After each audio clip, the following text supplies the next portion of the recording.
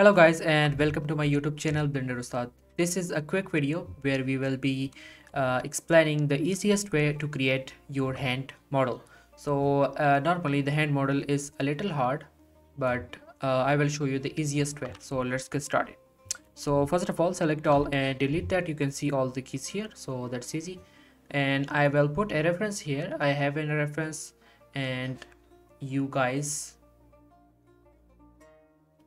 I will put a link in the description of this source images, so actually you can use it. It's the simple this image. You can also find Google, you can just snap this thing and you can Google that, but I will put the link in the description, make sure that.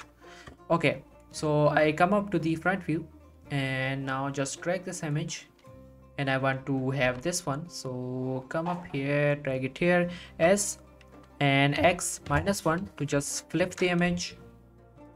And now let's put it here, grab it a little backward, and now shift A, add a plane, add a cube, sorry, and now scale it down, grab it up, go to the edit mode, select these two, make it here, make this one here, this one can go here, this one can go here. Now let's go with an extrude and let's cover this thumb finger, so like this. And now select all, extrude again, this one will be here, this one will be here. Now let's just select this one, we only need this one, and we have to extrude it, so E to extrude, select this one here.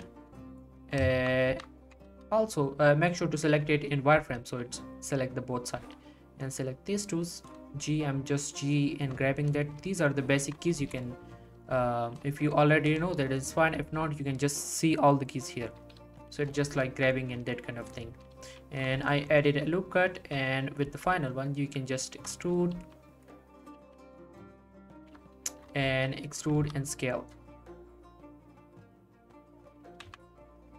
Okay, that's it for the thumb finger. Now we can just what we can do is that we have to select this one, this face, and then Control plus, and now come up here to the proportional editing, scale that with the Y,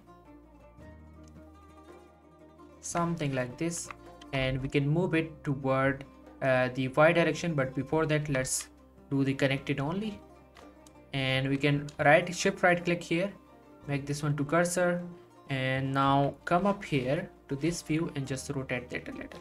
We just need a slight turn here because this will make that where it's placing. So yeah, this is a little helpful. Now add just Control R, add 3 loops here, so we have like 4 sections. Now come up here, go to the vertex selection, and now select these 2 vertex in wireframe and just make it here, so it's a kind of like curve here. That's what we need. And now come up here to the top view, select all these 4 faces. We don't need normal extrude code. Normal extrude, it will do it like this. So what we need is that Alt E and then extrude individual faces, and just grab it like this. Now select each of it, scale it,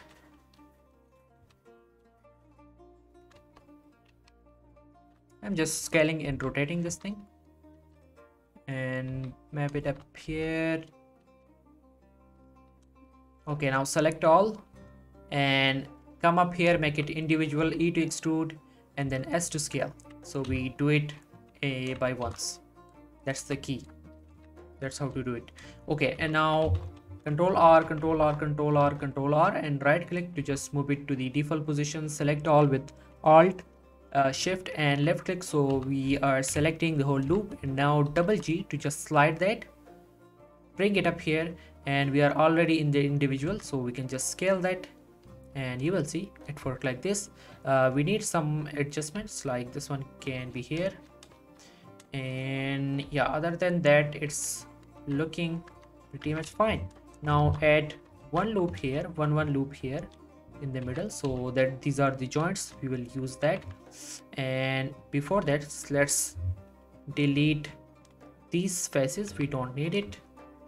Now select this, now grab it to the Y direction, so we have some space here. And now we can just select these tools, bring it up to the back, right?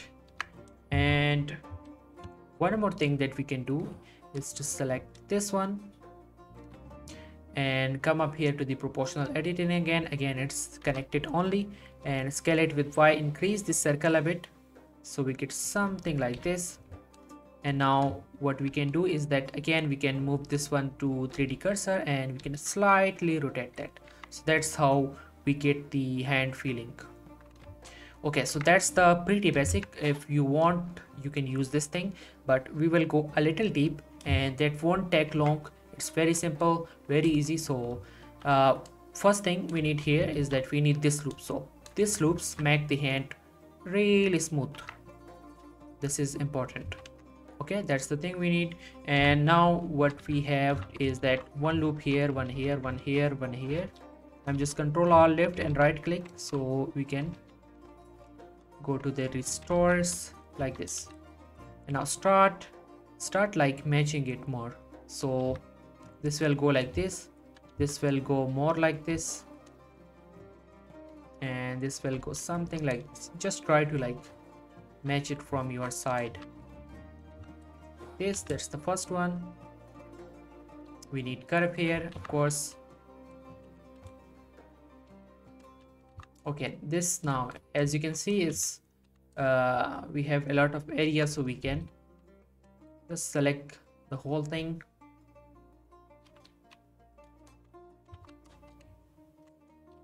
Move it up here, and now the whole thing here.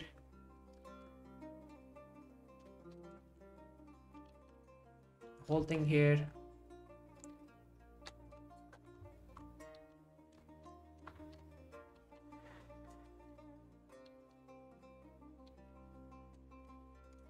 Like this.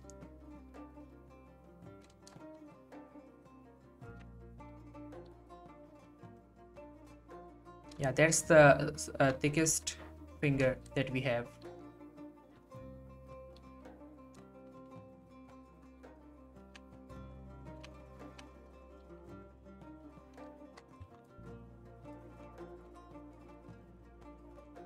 Okay, that's what we have. Now to create the nails, it's pretty simple. We have to just select these faces. Maybe you can just adjust this a little. I think it can be like this, little up, so we don't get too much space.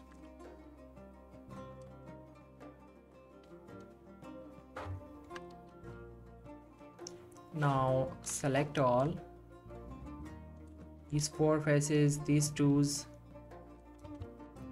these twos, these twos, and these twos, and now E to extrude like this. And now select the top of it,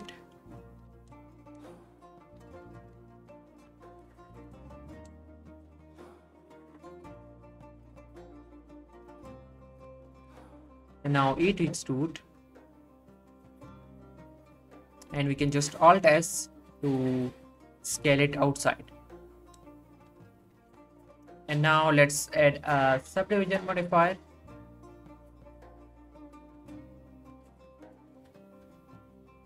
One more, and you can just right click, make it shade smooth, and as you see, that's how we can create a hand in very simple way. You can do just more detailing by just like grabbing this and making things more good. So you can do this, that's totally up to you, but this is the basic way.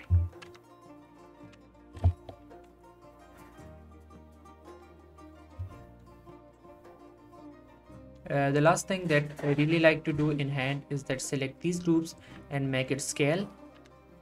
So this make up a nice variation for the hand, and it looks more realistic and more good. So thank you so much for watching, and see you in the next video.